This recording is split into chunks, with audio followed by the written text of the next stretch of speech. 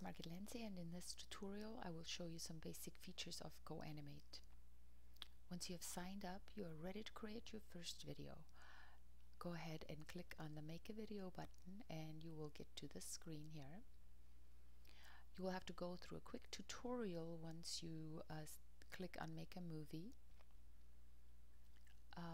And you cannot opt out of that, so go ahead and go through that first and then come back to this tutorial, because I will step you through less features at once, making sure you understand the basics.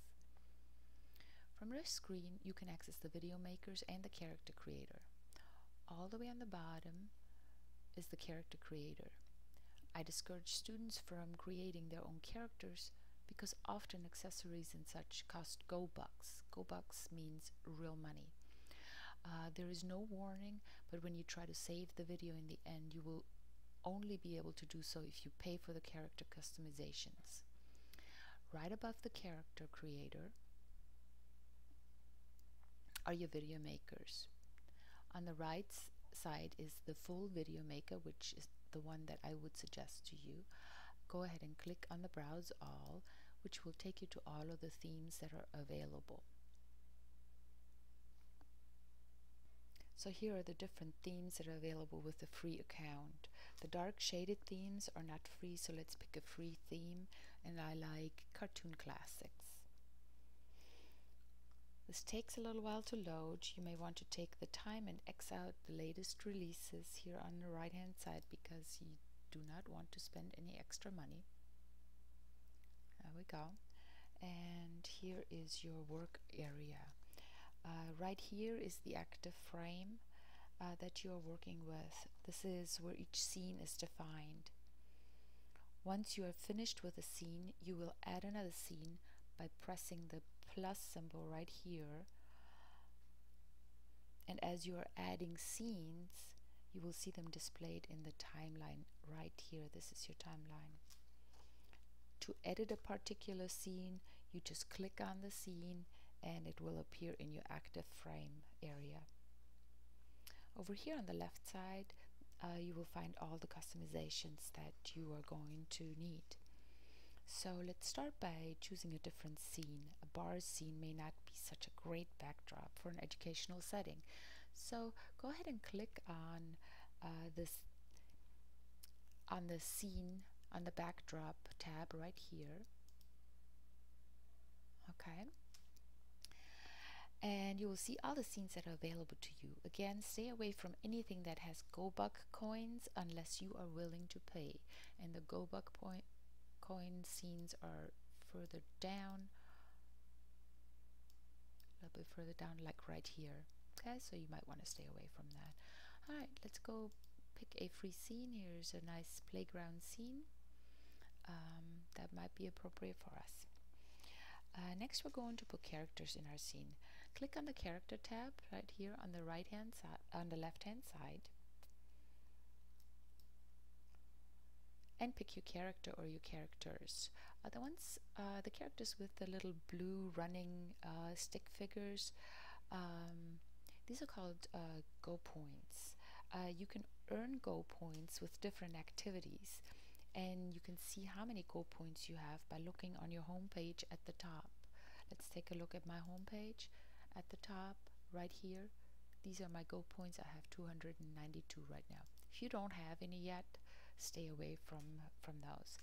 And even I am gonna pick two free characters. I'm gonna pick the little boy and the little girl, and to make her move so she doesn't sit on top of him, I'm just gonna click and drag her wherever I want her. Okay, so now that we have the scene and the characters, we will let them talk through speech bubbles. So go ahead and click on the speech bubble tab right here. Pick the speech bubble you like and click on it. Okay, as you're clicking on it, you see there's a window that opens up here. This is where you're going to write, and here are the speech bubbles in here.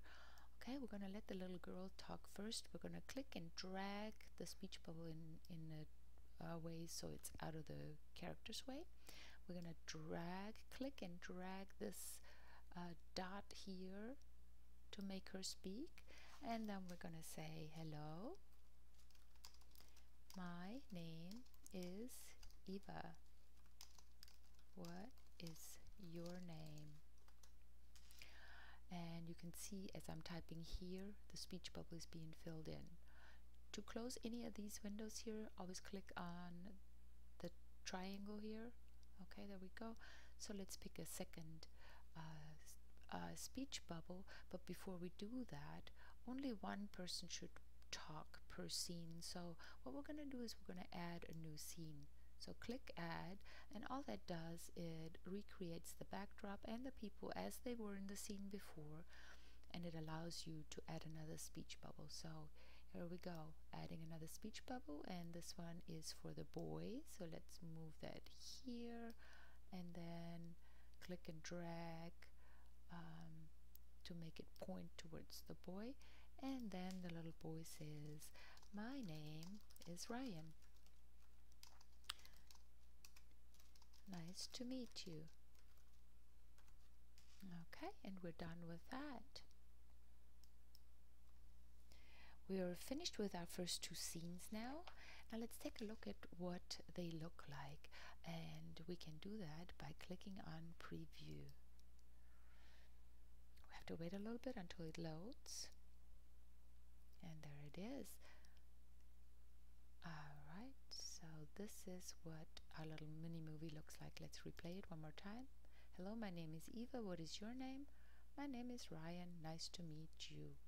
From here we can now say, okay, I like it the way it is. This is the end of my movie. Or we can say, no, we need to add some more things, or we need to make the scenes longer or shorter, and we go back to editing. So these were the basics. Stay tuned for more features in the next video.